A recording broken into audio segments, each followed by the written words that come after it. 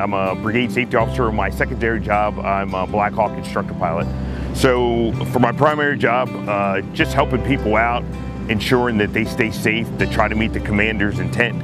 And my secondary job, I get to fly an expensive piece of equipment and do my job at the same time and get paid for it. I've been in the cab probably 2.5 years, and what I like about the cab, it's very eclectic, but there's a lot of cohesion here, even with being very eclectic.